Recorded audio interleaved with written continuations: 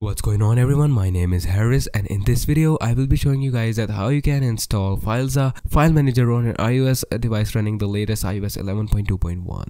This does not require jailbreak. The best thing about this is that you won't need any jailbreak to get the root access. You can modify, edit or delete anything from the iOS device. Please note, don't try this if you don't know anything about iOS because it can mess up with your phone and end up letting you reset your data.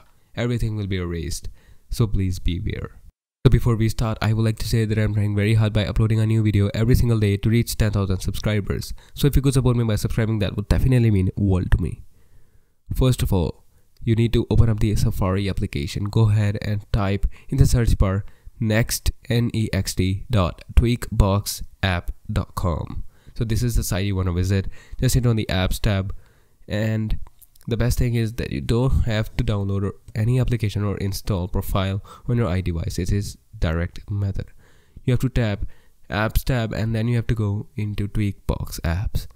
So in this list you have to find Filza application. So you can scroll down or scroll up and wherever you are and just find this app. Please note or watch the version of Filza application. It should be 3.1 because this is one application that we need. If it is 3.1, you can go ahead and install this application by hitting on this and then tapping install in the next page. After your application has been installed, it can easily be opened by going into the settings, general, device management or profiles and device management as your device says, and find the related profile. I will now do this because I'm on Jailbreak on iOS 9.3 firmware, but this will definitely work. And if you want a proof, you can easily watch the video in the link description below by Dino Zampas or just by hitting the card on screen now, which will show you or give you proof that it is running on iPhone X, which is only capable of running iOS 11.2.1, not below.